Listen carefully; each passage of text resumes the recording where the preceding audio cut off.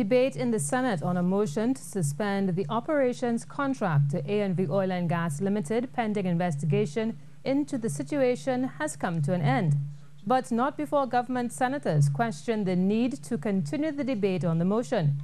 Minister of Trade and Industry Paula Gopi-Skoon, along with other government senators, argued that continuing the debate was unnecessary as the contract had already been suspended.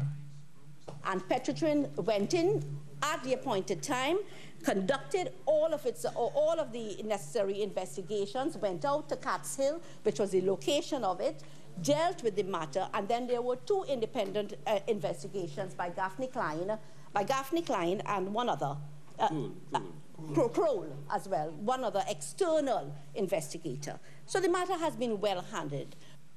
But the opposition bench questioned the conduct of Prime Minister Dr. Keith Rowley when the matter emerged last August. Opposition Senator Khadija Amin said his decision to call one of the parties involved sent the wrong message.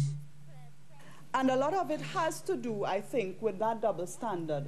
The corruption within the police, where corrupt police officers protect their friends who are criminals, and then you are seeing the government sending a signal that it would defend, and the very Prime Minister, by his own utterance, speaking out almost in defense of a person who was named in wrongdoing.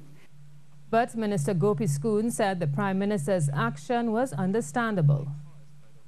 All of these insinuations about friendships of the Prime Minister and so on, I want to say about the friendship of the Prime Minister with the directors of AV Drilling. I want to tell you that I too knew the director of AV Drilling, and of course he's the father of our former colleague.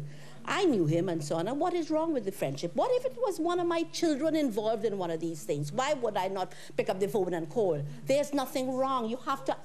What if it was my child involved in the investigation? You would tell me don't talk to my child?